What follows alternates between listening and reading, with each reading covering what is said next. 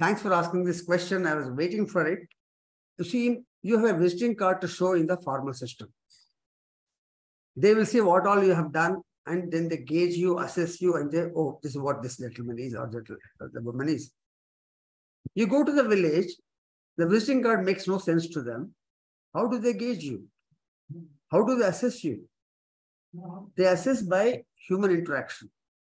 They assess by talking to you, seeing you, how you are behaving with them, how genuine you are.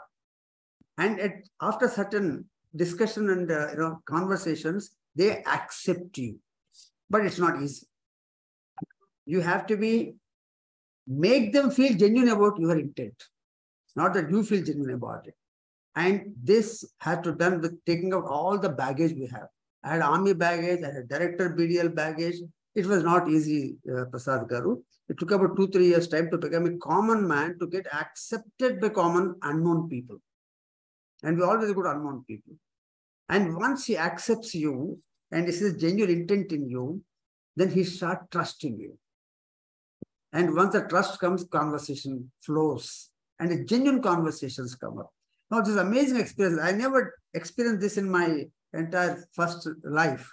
But this life has taught me that once two humans, Atmiyata to matladbod, talk with Atmiyata, not role playing. And then the real conversation comes out. And that's the way we keep learning from them. They share everything.